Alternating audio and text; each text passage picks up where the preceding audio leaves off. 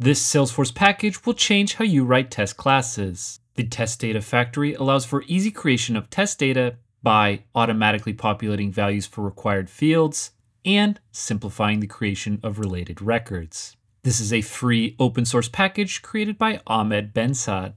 To get started, install the TestDataFactory unlocked package using the UI or the command line prompt. Inside of Apex, we can create an opportunity and related account by calling the createSObject method from the TestDataFactory class, passing in the SObject name you are looking to insert, and passing in a map of field names and field values. And if we want to use this record in our code down the line, we can cast the output of the function as an opportunity and assign it to a variable. Additionally, if we had a custom field that needs a value, we can use the TestDataFactory.defaultValue to assign a type-safe value for the field. Now you know that